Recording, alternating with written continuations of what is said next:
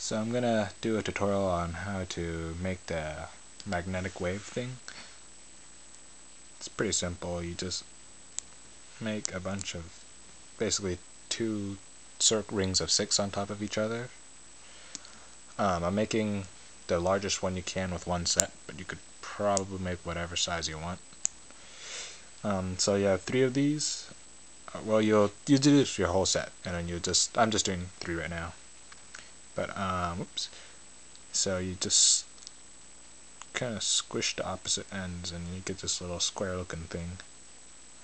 So these 2 you squeeze this side, squeeze the top 2, and the side 2. You want to make sure you set them all down the same side you pick them up. Don't want to flip them around, otherwise you'll have lots of trouble. So afterward, you just stick them together, stick them together,